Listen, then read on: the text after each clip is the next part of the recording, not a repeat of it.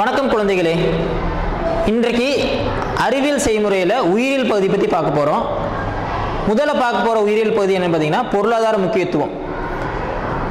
உயிரியலை பொறுத்தளவுக்கு உங்களுக்கு கொடுக்கப்பட்ட மாதிரிகள், படங்கள் இல்லை உண்மை மாதிரிகள் எது கொடுக்கப்பட்டிருந்தாலும் அதை இனம் கண்டறிந்து அதோட பொருளாதார முக்கியத்துவத்தை எழுதினீங்கன்னா மட்டும் உங்களுக்கு முழு மதிப்பெண் கிடைக்கும். ஸோ ஃபர்ஸ்ட் நீங்கள் என்ன பண்ணணும் அப்படின்னா அதை இனம் கண்டுபிடிக்கணும். இதில் நம்மளுக்கு 5 விதைகள் கொடுத்துருக்காங்க. முதல்ல கொடுத்துருக்கிறது என்னென்னு பார்த்தீங்கன்னா உயிரி உரம். இதுக்கு எடுத்துக்காட்டாக கொடுக்கப்பட்டிருக்கிறது ரைசோபியம். இப்போ நீங்கள் ரைசோபியம் பார்த்தீங்கன்னா தெரியும், ஒரு வேர், அதில் முடிச்சுகள் காணப்படுது. இந்த முடிச்சுகளில் பாக்டீரியங்கள் இருக்குது. இந்த பாக்டீரியங்கள் என்ன பண்ணுது அப்படின்னா ஒரு கூட்டுயிரி வாழ்க்கை முறை வாழுது.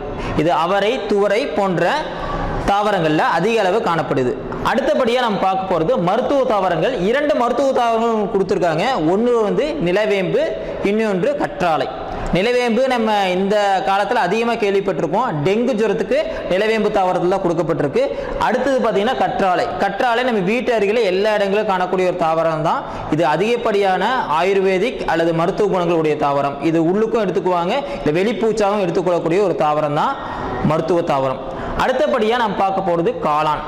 காளானில் 2 வகையான காளான்கள் இருக்குது. இப்போ நம்ம பார்க்க போகிறது நாய்க்குலை காளான் என்று அழைக்கக்கூடிய அகாரிகஸ் காளான். இது எதுக்கு பயன்படுது? உணவுக்காக பயன்படுகிறது. அதிகப்படியான புரதமுடைய ஒரு தாவரம். புரதங்கள் அதிகப்படியாக கிடைக்கணும் அப்படின்னா நீங்கள் காளானை அதிகமாக எடுத்துக்கலாம். இதை பார்த்தீங்கன்னா உங்களுக்கு தெரியும், ஒரு குடை போன்ற அடிவமும் ஒரு தண்டு இதில் காணப்படுது. இதை வச்சோன்னா நீங்கள் எளிமையாக கண்டுபிடிச்சிட முடியும். காளான் அகாரிகஸ் பைஸ்போரஸ் அப்படின்னு எழுதினீங்கன்னா இதுக்கு முழு மதிப்பெண் கிடைச்சிடும். அடுத்தது நம்ம பார்க்கக்கூடியது ஒரு உள்நாட்டு கால்நடை வளர்ப்பு. இதில் நமக்கு கொடுக்கப்பட்டது உம்பளச்சேரி அப்படிங்கிற ஒரு மாட்டு இனம். இது எதுக்கு பயன்படுது அப்படின்னு பார்த்தீங்கன்னா இழுவைக்காக பயன்படுது. இழுவை அப்படிங்கும் போது விவசாயத்தில் காணப்படக்கூடிய இழுவை தொழிலுக்கு இந்த மாடு அதிக அளவு பயன்படுகிறது. அடுத்தபடியாக நமக்கு கொடுக்கப்பட்டுள்ளது மீன்கள். நம்ம நிறைய மீன்கள் நம்ம உணவை எடுத்துக்கிறோம். இதில் நம்ம கொடுக்கப்பட்ட மீன் நன்னீர் வளர்ப்பு மீன் கட்லா. இதோட உயிரியல் பேர் கட்லா. நீங்கள் பார்த்தோன்னே எளிமையாக கண்டுபிடித்திட முடியும். ஒரு பெரிய மீன், கெண்டை போன்ற ஒரு மீன்.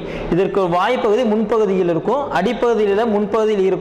அதிகப்படியான செதில்கள் காணப்படுது. இந்த செதில்கள் பார்த்தீங்கன்னா கருப்பு வெள்ளை நிறம் கலந்தது போல காணப்படும். நீங்கள் ரொம்ப எளிமையாக இந்த மீன் அடையாளம் கண்டுபிடிக்க முடியும். இது உணவுக்காக அதிகப்படியாக நன்னீர் மீனாக வளர்க்கப்படுகிறது. இறுதியாக நம்ம கொடுக்கப்பட்டு இருக்கிறது தேனீக்கள்.